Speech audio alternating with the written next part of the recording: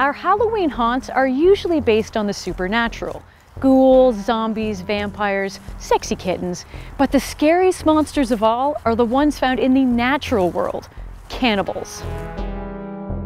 Consistent reports from witnesses to the effect that people who acted as though they were in a kind of trance were killing and eating their victims prompted authorities to examine the bodies of some of the victims.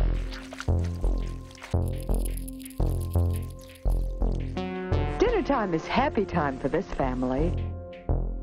In all cases, the killers are eating the flesh of the people they murdered.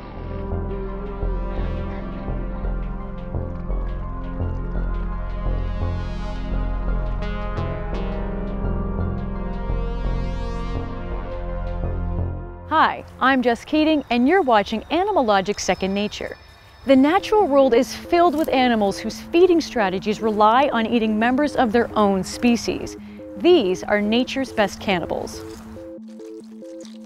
Cannibalism is seen in a wide variety of species, from those who look the part to those who don't.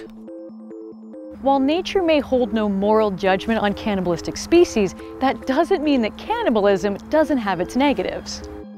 Civil defense authorities have told newsmen that murder victims show evidence of having been partially devoured by their murderers. First of all, disease. It is much easier to get sick from a member of your own species than another species.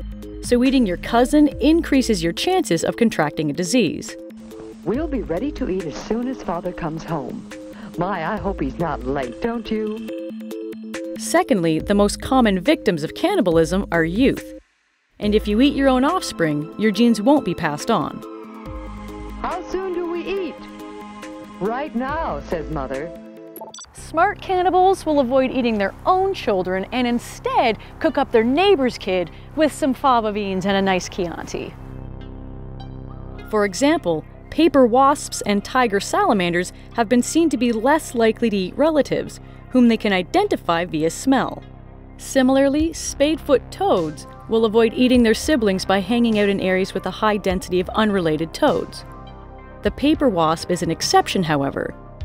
Most invertebrates rarely recognize kin and will devour members of their own species, relative or no. The wave of murder which is sweeping the eastern third of the nation is being committed by creatures who feast upon the flesh of their victims. One big advantage of cannibalism is that it gives you an extra food source when times get tough. Snowy egrets and many rodents, rabbits, and shrews will cannibalize the weakest of their babies in long winters and in times of scarcity. Fish, on the other hand, don't really care about the time of year. They'll eat their tasty, nutritious young whenever they need a meal. They will even eat their own eggs. When males are guarding their eggs, they will pop one or two back when they need a snack, and if they're really hungry, they'll wolf the whole brood down. There are many things that you can do to help yourselves from becoming victims. Well, if you let me take you to school, I'll give you this pretty little dolly. Okay. All right, darling, come on. Cichlids, for example, will put their babies in their mouths for protection. This may look cute, but oftentimes they will swallow, eating their entire family in one gulp. Some shark species, like the sand tiger shark, practice in utero cannibalism. These sharks' eggs hatch in their mom's oviducts. Once hatched, the stronger pup will eat the other, eventually giving them the strength of a full-grown shark and a little baby. Though it's not always parents feeding on the babies, sometimes it's the other way around. These are cannibal babies. Black lace spiders, for example, might just be the best mothers on the planet. They will care for their spiderlings for a few days after they hatch, but soon after, the babies will need a lot of food in order to build up energy to molt. So, the mother sacrifices herself, allowing her babies to devour her alive.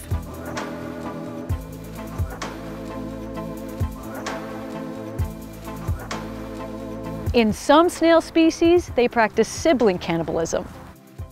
Rock snails will lay hundreds of eggs, but only about 15 ever hatch.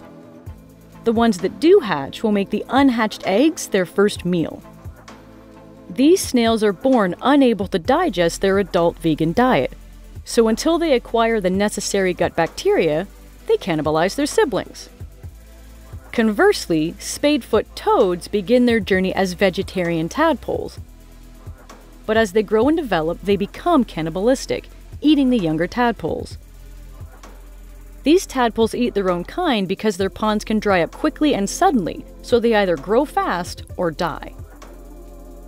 Anything that can help them grow as quickly as possible and climb out of the volatile pond as toads is a huge help.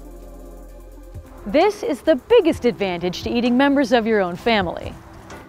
You can get a lot of energy in a short amount of time, allowing you to grow and reproduce and pass your genes on to the next generation. I guess, just like in humans, the first suspects are always your family. Polar bears are of the most famous infanticidal cannibals. Cubs are part of a balanced breakfast for an adult male polar bear. While there has been speculation that it's climate change that has forced them into cannibalization, polar bears have always been cold, hard cannibals. Probably the most misunderstood form of cannibalism is sexual cannibalism. There is no more deadly or voracious creature than the praying mantis. You've probably heard that black widows and praying mantises both devour their mates after sex. While it can happen, it's not nearly as common as you may think, and the notion is based on bad science. When they conducted the study that found that female mantises eat males after mating, they had starved the females for several days prior. In natural conditions, both mantises and black widows are quite comfortable with males not being dead after mating. That said, if either female is hungry, she will bite his head off. Usually, she does not attack the male as he tries to secure her with his own ineffective web. Only when prompted by strong hunger does the black widow kill and eat the male after mating.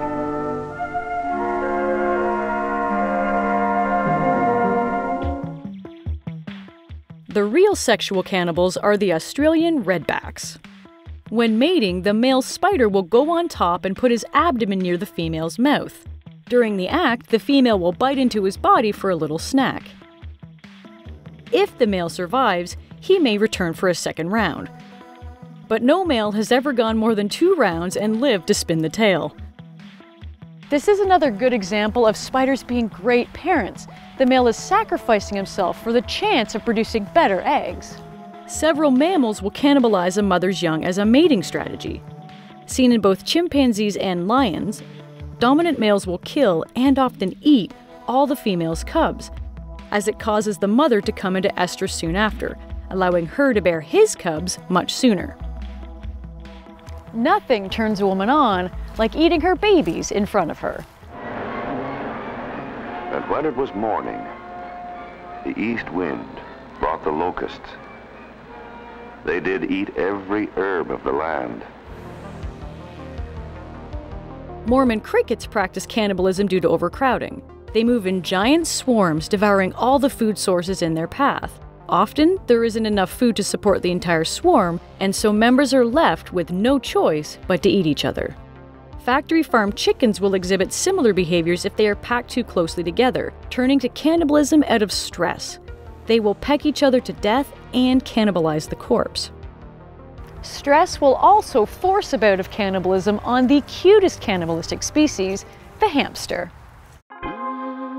If a hamster gets too stressed out, often caused by small cages with nowhere to hide, they will eat their pups. Mothers will also cannibalize their young if they are sick, dead, or if there are just too many of them. But it's not just the babies that get eaten. Sometimes adults of the same sex, if placed in the same cage, will fight to the death, and the winner will feast on the carcass of the loser. Thankfully, they don't usually cut off the face of their victim and wear it around. Usually. I caused a good part of the trouble by not having dinner on time. That does it. So what should we talk about next? Please let us know in the comments, and as always, don't forget to subscribe for new episodes of Animalogic Second Nature every other week. Thanks for watching. Oh, I almost died.